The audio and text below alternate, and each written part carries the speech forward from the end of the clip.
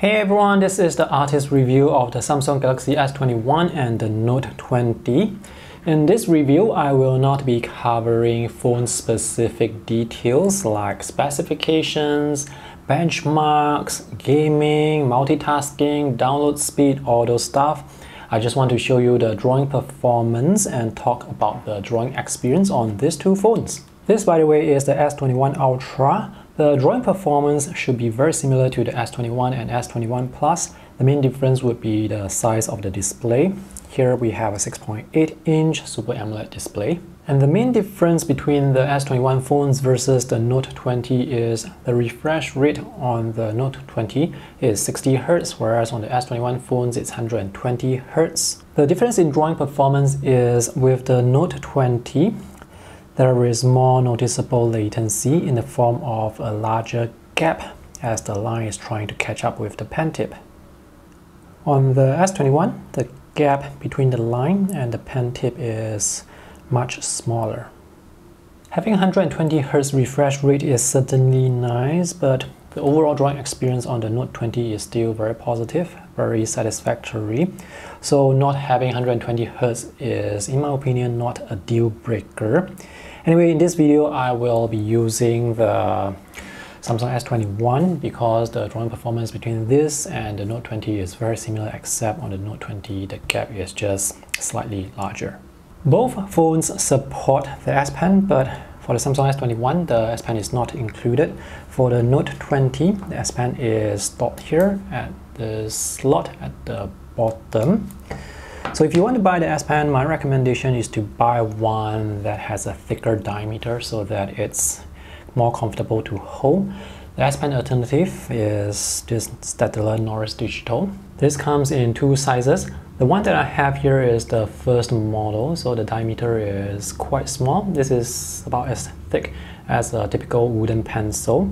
The second model is called Jumbo, which has a thicker body. That's the one I would recommend because it's more comfortable to hold.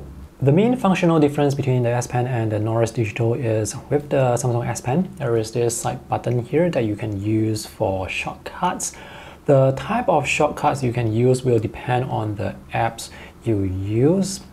Anyway, I don't really use this button and I press this button accidentally, unintentionally more often than I want to.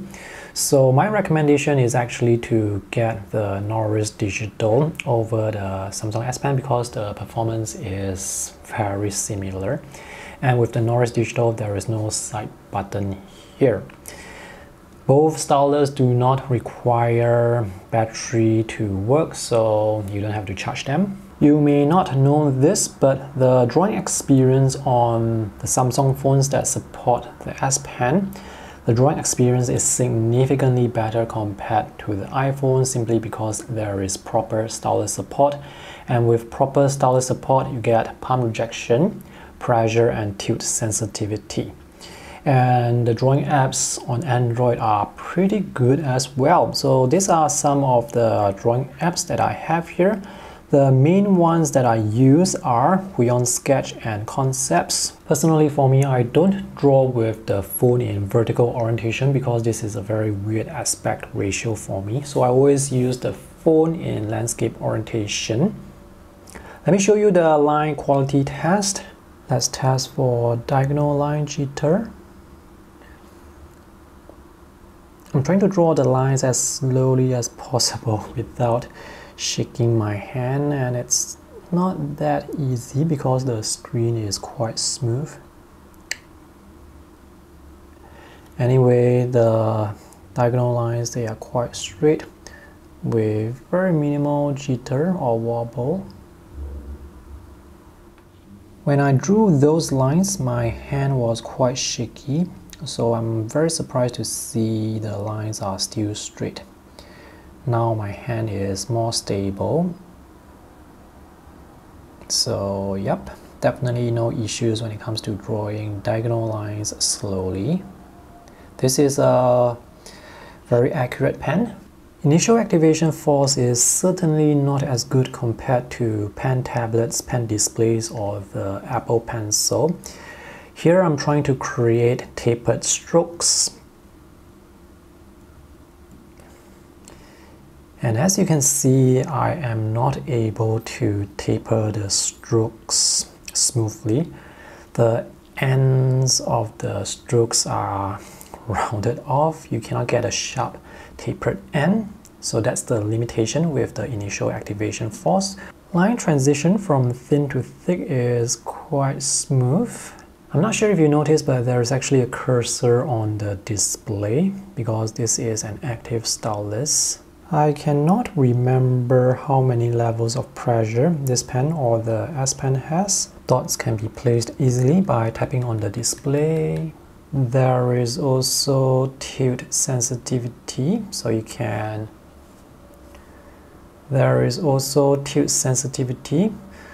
draw with the side of the stylus to get those broad strokes. Tilt works with the Norris Digital as well as with the Samsung S Pen. Before I draw, I want to test for palm rejection. So it seems like I am not able to draw with my finger, but I can still use finger gestures. When I draw with my pen, it works. When I draw with my finger or when I place my palm on the display, I cannot introduce any stray strokes, so palm rejection is perfect. It's flawless. Not all apps will support palm rejection though. Let's draw something. I'm drawing with the phone on the table because if I were to hold the phone and draw, my lines will be more wobbly than usual. My lines here are already quite wobbly.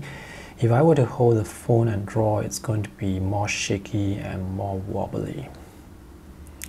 So it's easier for me to have the phone on the table and draw. This app that I'm using is Huion Sketch and it works really well. It works surprisingly well actually. I think the developer or Huion is trying to copy some of the Procreate features. So you see the controls here to adjust the brush size and opacity.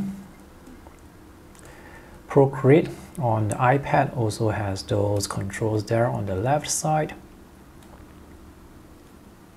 And there is this pinch and zoom shortcut, which is very useful, which is also available on Procreate. Oops, the line is too thick because I drew with the pen at an angle, so it went into the tilt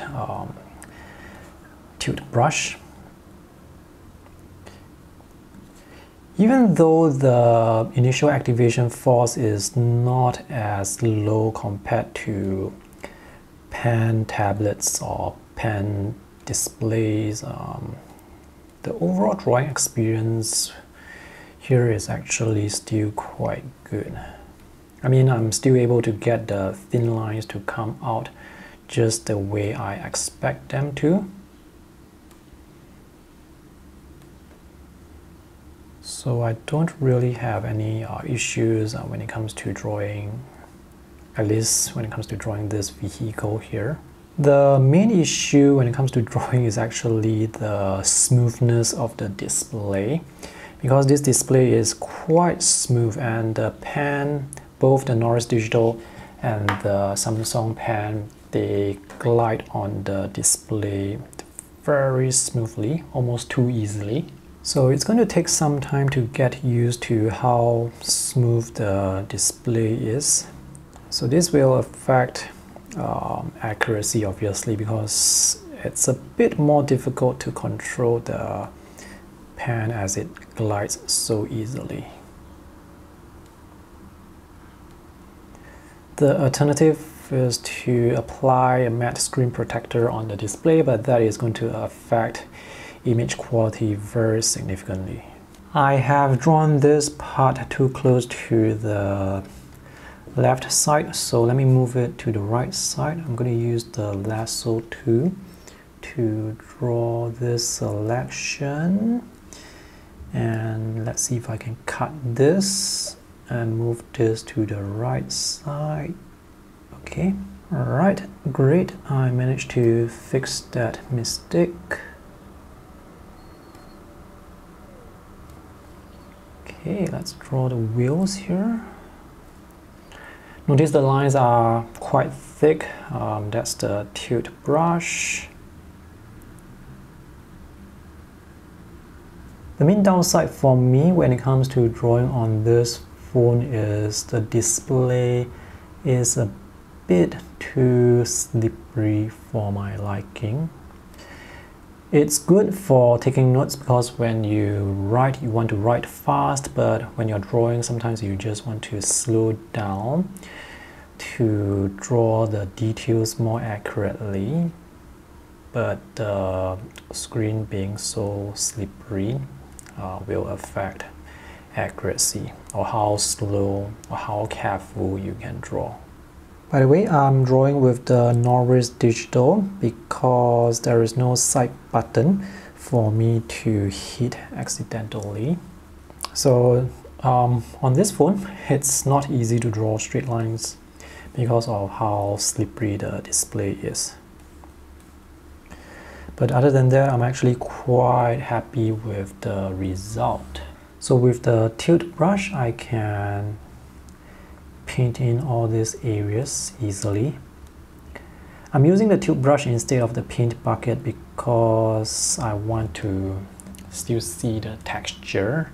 The Samsung S Pen with its rubbery or felt-like tip is still quite slippery, quite smooth on this display.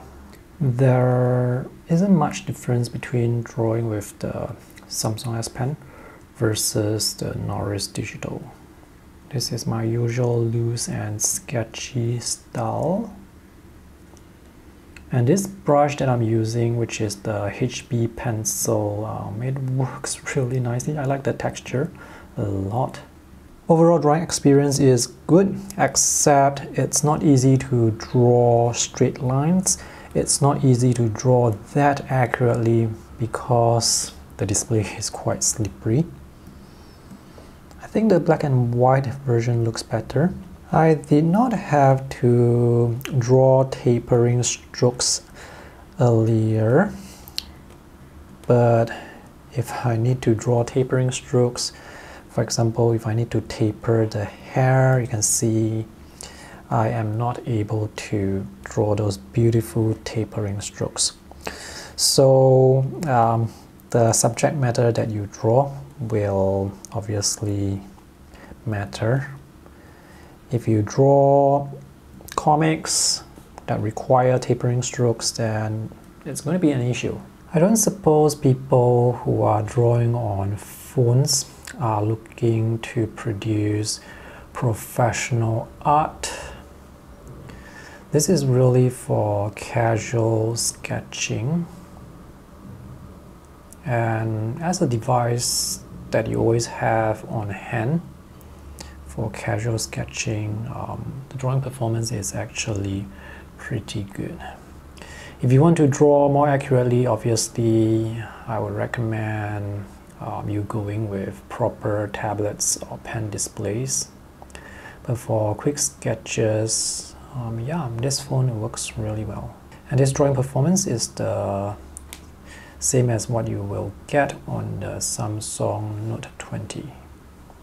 Do I have any issues with tapering strokes here? Well, I don't think so. I mean, I can still get the thick lines to taper into thin lines. It's just that the end of the stroke is not going to be that sharp. But as you can see, at least for this particular sketch, the inability to taper the strokes is not, I mean, it doesn't really affect this sketch. If you guys have any questions, let me know in the comment section below. Alright, so thanks for watching. I hope this review is useful in some way. See you in the next video. Bye.